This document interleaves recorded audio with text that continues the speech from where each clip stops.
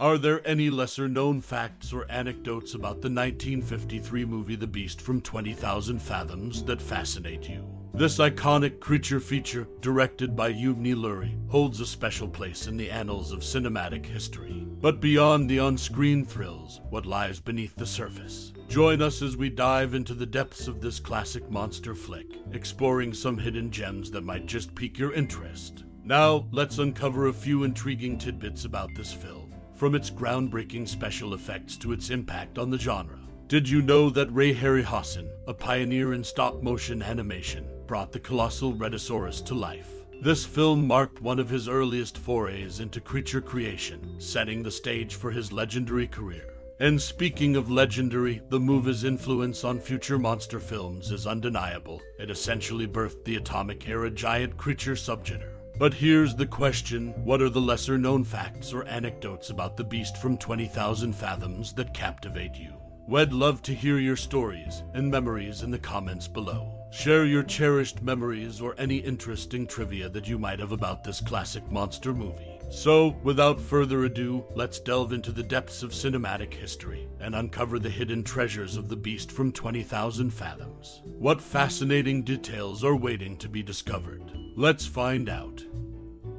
The Beast from 20,000 Fathoms, a 1953 science fiction film, directed by Hubschmid Lurie and based on a short story by Ray Bradbury, emerges as a classic in the realm of creature features. The story revolves around the awakening of a prehistoric dinosaur, the Rhedosaurus, due to nuclear testing in the Arctic. As the colossal creature makes its way to New York City, the film introduces Dr. Tom Nesbitt, played by Paul Christian, as the iconic character leading the scientific efforts to stop the rampage. The film's unique style lies in its groundbreaking use of stop-motion animation by Ray Harryhausen, which set a standard for future creature features. The Beast from 20,000 Fathoms significantly impacted popular culture by influencing subsequent monster movies and marking the resurgence of interest in prehistoric creatures as formidable foes. Its success also contributed to the rise of the atomic-era monster genre. This film endures as a milestone in the world of cinematic monsters and remains an essential watch for fans of classic science fiction and creature features, showcasing the enduring allure of a giant, ancient terror on the loose. The film's original release prints were processed in sepia tone. Some prints also had the underwater sequences tinted green. This unique visual approach added to the film's atmospheric quality, enhancing the viewer's experience. The sepia tone provided a sense of nostalgia and timelessness, while the green tinting underscored the eerie underwater scenes. These artistic choices contributed to the film's impact on the audience, making it a memorable piece of cinematic history.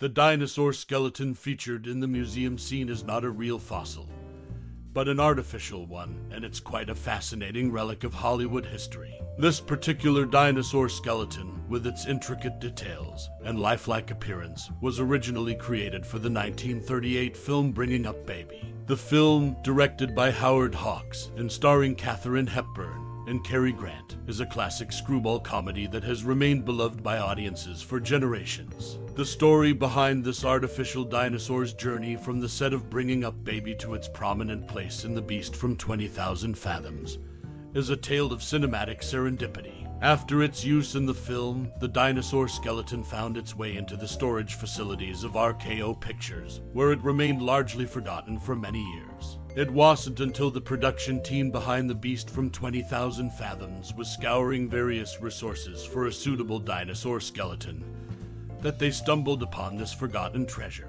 The decision to use this iconic prop in the film not only added a touch of movie history, but also connected two distinct eras of filmmaking. The Beast from 20,000 Fathoms brought new life to a relic of the past, giving it a chance to shine once again on the silver screen, this time in a vastly different context. It's a testament to the enduring appeal of movie props and how they can transcend their original roles to become timeless symbols of cinematic storytelling. In the end, the artificial dinosaur skeleton's inclusion in The Beast from 20,000 Fathoms served as a nod to the rich history of filmmaking, blending the worlds of science fiction and classic Hollywood. It's a reminder that even in the realm of special effects and movie magic, there are connections to the past waiting to be rediscovered, and this dinosaur skeleton is one such delightful example. So, the next time you watch The Beast from 20,000 Fathoms, remember that the dinosaur you see on screen has its own unique story that spans decades and genres, making it a true cinematic treasure.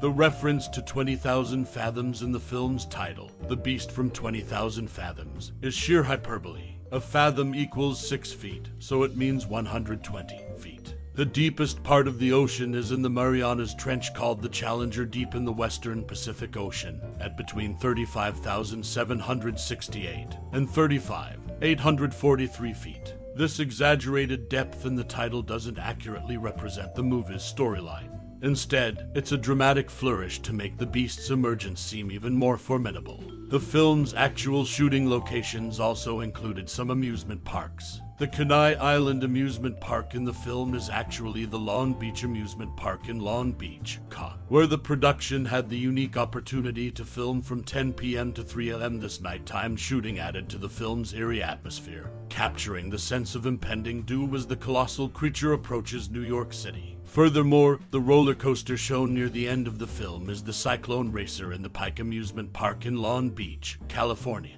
A miniature reproduction was burnt at the end of the movie, symbolizing the destruction wrought by the Rhedosaurus. These real-life locations in the film offer a tangible connection to the audience and emphasize the impact of the creature's rampage. In summary, the exaggerated depth in the film's title adds a dramatic touch to the story, while the real amusement park locations, like the Long Beach Amusement Park and the Cyclone Racer, contribute to the film's authenticity and memorable moments. This mix of hyperbole and authenticity adds to the charm of The Beast from 20,000 Fathoms. One of the many characteristics that separated Harryhausen from lesser stop-motion animators was his attention to realism. When the beast steps on a parked car and crushes it, he pauses a moment, then swipes it sideways. As he proceeds onward, his other foot crushes it further, and finally his tail catches hold of the car and drags it along with him out of the frame. It's a close-up shot, totally separate from the general action, and does nothing to further the plot. But its subconscious effects on the viewer add significantly to the overall effect of the movie. This time-consuming and expensive attention to realistic physicality was not at all common in B-grade monster movies. As we bid adieu to the enthralling world of The Beast from 20,000 Fathoms, we invite you to take a moment and delve into your personal connection with this timeless 1953 cinematic masterpiece. This iconic film, directed by Uvni Lurie, emerged from the depths of imagination to ignite the screens of a bygone era, leaving an indelible mark on the hearts of movie enthusiasts. Perhaps it was your first encounter with the awe-inspiring concept of prehistoric creatures awoken from their slumber, or the spine-tingling sensation as the colossal beast wreaked havoc upon a city unprepared for such a menace. The film's groundbreaking special effects, courtesy of the legendary Ray Harryhausen, have held the power to captivate generations, fostering an enduring love for the art of visual storytelling. So, we encourage you to share your cherished memories and reflections on this monumental cinematic journey. Was it the creature's roar that echoed in your dreams, or the human spirit's resilience in the face of an unstoppable force that resonated with you most? Did you experience it as a thrill seeker, a lover of science fiction, or an admirer of the bygone era of filmmaking?